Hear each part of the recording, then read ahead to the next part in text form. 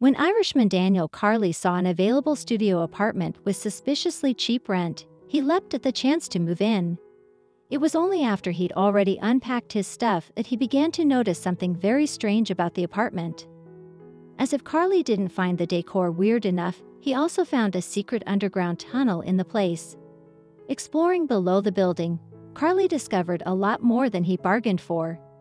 It turns out there's often a good reason why apartments go cheap. Sometimes you're better off leaving the things that hide below your living space alone.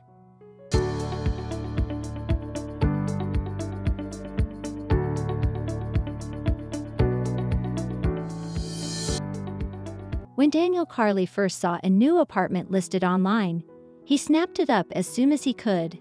Daniel didn't even bother to view the property, as he was sure that, for the price, the place would go quickly. It turns out that he might have been a bit too hasty. Immediately after moving his stuff in, Carley began discovering strange things about the property. The building was at least a century old, and had very high ceilings and some very unusual architecture. But even more recent renovations seemed off-putting. There were mirrors everywhere throughout the apartment.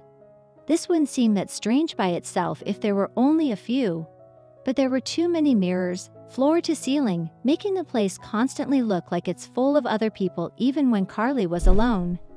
There's not a lot of horizontal space in the property, so the bedroom is nestled on a mezzanine floor. With no guardrail, Carley needed to be careful not to roll out of bed as he fall down into the living room below. More mirrors hinting that whoever lived here before was into some weird stuff. Both the walls and the ceiling in the bedroom were covered in mirrors, which doesn't seem like the behavior of a normal person. What was going on here? Partway up the wall in the kitchen, there was a hole. This doesn't seem to exist for any logical reason, but it does give us a clue as to the building's secrets.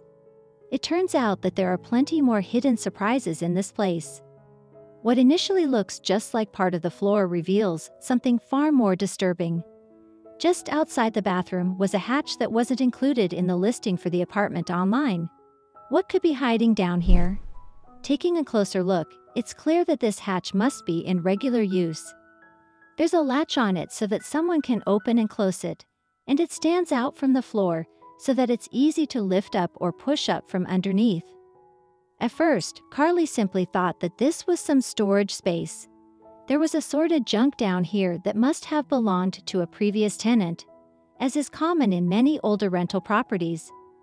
But then Carley noticed something chilling. There are steps in this space. Hidden in the darkness was some kind of underground tunnel that leads below the apartment. So is this simply a basement or something more sinister? Fully prepared with a flashlight, Carley began making his way down the steps. Everything was pitch black, and he assumed this space couldn't be that big. He was wrong. The tunnel led all the way under the building, snaking and twisting through several rooms. It seemed that this dungeon led all the way under the other apartments in the building. Even as Carley went further into the basement, he couldn't see an end in sight. Clearly this had been part of the building before it had been converted into apartments. There were bricked-up windows that must once have led to other now inaccessible rooms. But soon Carley found signs that people had been here more recently.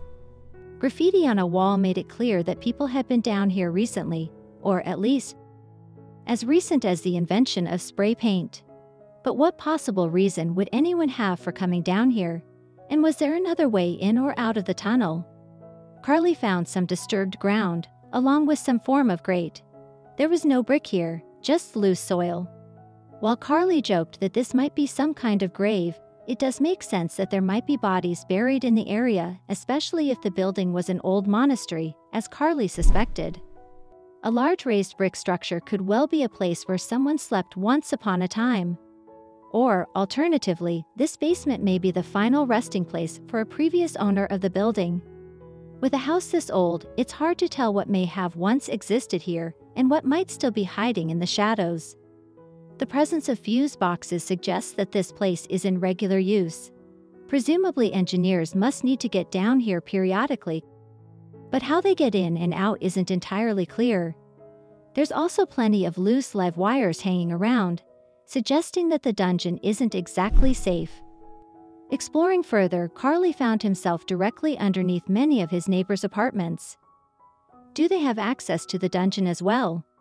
And if so, how safe is it for Carly to sleep in his apartment without something heavy blocking the entrance to this entire underground maze? It turns out the floors throughout the building aren't exactly soundproof. Down here, Carly could hear his neighbors in conversation with each other while spying underneath their floorboards. So has anyone been doing the same thing to him since he moved in? Finally, Carly managed to find a date relating to when someone was previously in the tunnel. An old newspaper, dated April 10, 1984, made it clear that someone was down there 30 years ago. Although of course, this doesn't prove that someone else hadn't been there more recently. The tunnel system was full of debris and junk from previous residents of the building. There's even a large wooden door that looks like it must be very old, tucked away in one corner of an underground room. For now, Carly simply has to hope that nobody else has a hidden door within the dungeon that can let them in and out.